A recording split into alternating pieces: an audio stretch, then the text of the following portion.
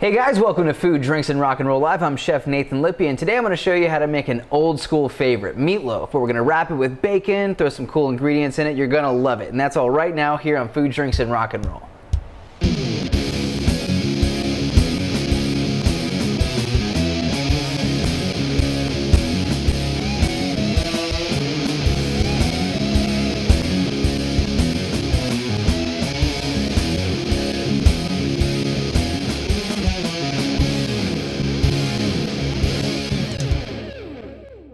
The first thing we're going to do is we're going to caramelize some onions and peppers. Pretty simple. This is going to add a great flavor to our meatloaf. So we're going to add this to our raw meat in just a minute. So we're going to dice some red onion and some red bell pepper. Add a bit of olive oil to a saute pan over medium-high heat. Then we're going to add our peppers and our onions and caramelize them a bit. Let these go for about 3 or 4 minutes. We're going to bring out some of that natural sweetness, and it's going to add a ton of flavor on the inside of our meatloaf. While our onions and peppers are caramelizing, let's work on our side dish. We're going to do some rosemary roasted potatoes. Really simple. It's one of those things that just tastes good and feels good. So we're basically going to take our potatoes and we're going to cut them into small wedges. Now here's the trick to getting great roasted potatoes. Take a bowl and we're going to add our potatoes right to the big bowl. Then we're going to add a bit of olive oil, some salt and pepper, then toss on all sides to make sure the potatoes get coated with the rosemary, the salt and pepper, and the olive oil. That's going to make sure the entire potato gets caramelized and crispy. Once the potatoes are nice and coated with all the herbs and the salt and pepper and the oil, we're going to add them into a nice little baking dish. Then we're going to throw these in a 350-degree oven for about 40 minutes. Once the onions and peppers are nice and caramelized, we're going to add about a half a tablespoon of chopped garlic at the very end. You see, garlic cooks really quick, so we don't want it to burn. Just give it a nice little toss and let that cook for an additional minute and a half. Now it's time to assemble our meatloaf. It's really simple. This is how it works. So it starts with the ground beef, about 1 pound, in a big bowl, and we're going to add our vegetables right over the top, just like that. We're going to add 1 egg, a few shakes of Worcestershire sauce, like 5 or 8 shakes, a couple of shakes of soy sauce, a few shakes of Tabasco sauce, about a half a tablespoon of whole grain mustard, and also some breadcrumbs. A lot of people make their meatloaf with a ton of breading. I like to stay nice and light, just enough so that the meatloaf will bind itself together, because we don't want it falling apart completely, but we don't want it to be like a brick either, you know what I'm saying? And last but not least, a bit of salt and pepper. So that's pretty much it. We're going to take a wooden spoon and we're going to stir everything up. Alright, now I'll be the first to admit, meatloaf is not the most attractive dish in the whole world, so I'm going to show you a neat little trick to make it a bit more beautiful. So start with our mix. We're going to go right down the center of a sheet tray.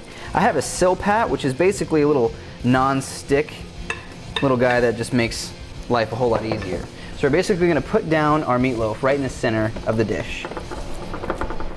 We're going to form it into a nice loaf shape, just like that. Not too tight, we want it to be nice and light. Now here's the beautiful trick.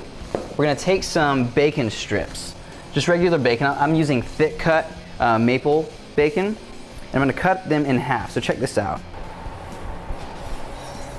Cut them in half, then you're going to bring them over to your meatloaf, and we're going to start this braiding pattern. So let some of it hang off the edge, just like that, and let the other side come over the top. Then we're going to repeat the process on the other side. Create this little X pattern. Then we're going to do it again, and we're going to repeat the process until the whole meatloaf is covered. Just like that. Alright, so now you'll notice right here on the sides we've got this little bit of overhang of the bacon. That's for a purpose. This is what we're going to do. We're going to use our hands and tuck it up underneath the meatloaf. So this is going to hold the bacon in place. So you see how it just kind of tucks underneath like a nice little beautiful envelope. Just like that. Just like that, and we're all ready to go. So now we're going to put this into the same 350-degree oven that we have our potatoes in for about 45 minutes.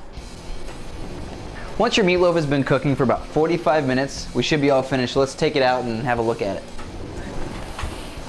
That is what I'm talking about. So you see we've got this beautiful meatloaf, and the bacon has gotten really golden and crispy over the top. Our potatoes should be finished too, so we'll pull those out. And this is how we plate the dish. You'll notice there's some dark colored stuff on the bottom. That's okay, that stuff is a little bit burnt, but that's fine because that's all the excess juices and sugars that have come out from the meatloaf. So don't be afraid, it's not your meatloaf, it's just some of the extra goodies that we don't need. So we're gonna pull our meatloaf off to a cutting board. I like to use a bread knife because of the bacon. It keeps the bacon intact. So I'm gonna take my tongs and my bread knife and do nice thin slices. See, it's nice and soft on the inside. It's not super thick and dense like a brick. That's what you don't want in your meatloaf.